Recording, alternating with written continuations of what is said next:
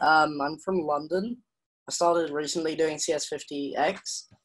I was just wondering, what age did you start programming, and what languages did you start with? A really good question. We could probably each answer this. Brian, do you want to think back first?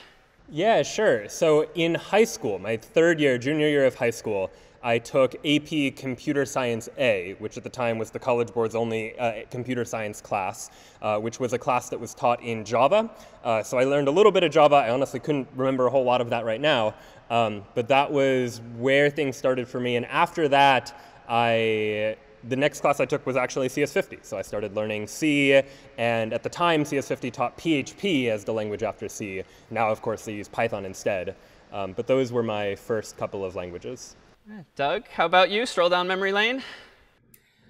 In earnest, I was 19. It was CS50 was my first real programming course. I took a couple of programming courses in middle school, like sort of elective things, but it really wasn't learning fundamentals, so I was almost 20.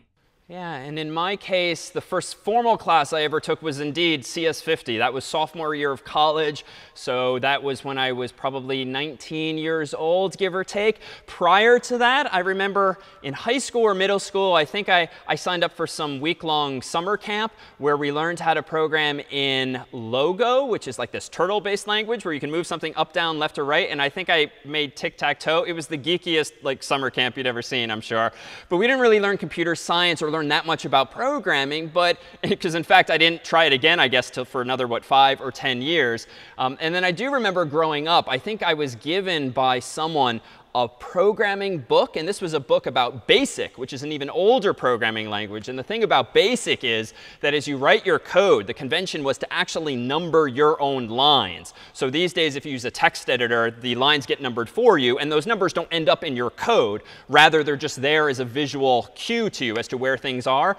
But with a language like BASIC, you actually number your own lines. And in anticipation of probably changing your code, fixing a bug, adding a feature, the convention is to number your lines initially every 10 numbers. So this is line 10, line 20, line 30, line 40, and so forth, thereby leaving you plenty of room for like 9 mistakes to fix.